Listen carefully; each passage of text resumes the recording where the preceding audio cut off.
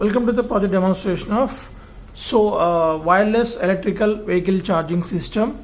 So here we are going to charge a vehicle battery based on the wireless power transmission concept. Means if you want to charge electrical vehicle batteries, then we need to connect the plug-in power supply from the charging station to the electrical vehicles. So it is not safe and always, and during night times the person has to come down out from the vehicle and he has to charge the vehicle, which is not safe for the persons. And due to this electrical vehicle wireless charging system, just whenever if you want to charge a vehicle, just drive the vehicle to the particular slot for charging station, and then automatically through wireless the vehicle keep on charging. The person can stay inside the vehicle only. So that's the main application, and using this wireless power transmission system for electrical vehicle charging.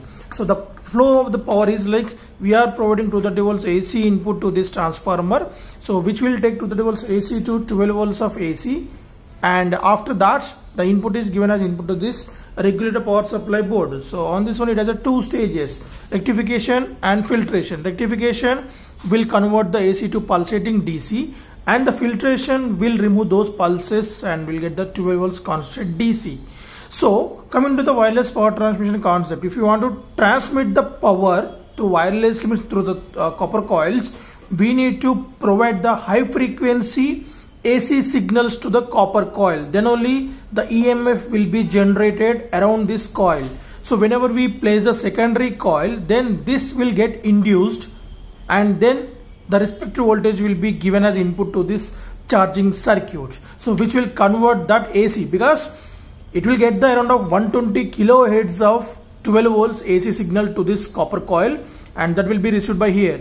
So there is no change in frequency, only the voltage will be changes based on the distance.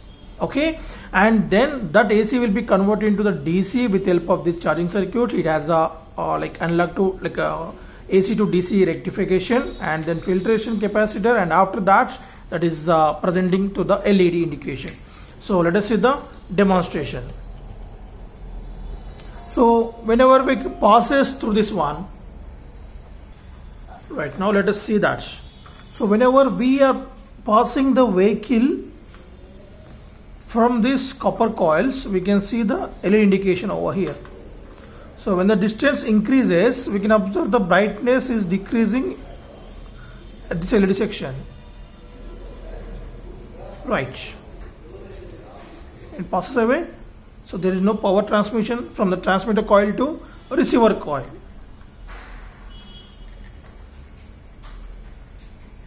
So in the future scope, we can make the renewable sources like solar and wind hydel power generations to provide that particular power source to the battery, and from the battery to the power transmission class sections, and from there to the receiver to charge the electrical vehicles directly. So in this way we can produce the pollutions by using electrical vehicles and to make the security for electrical vehicle charging sections. Right.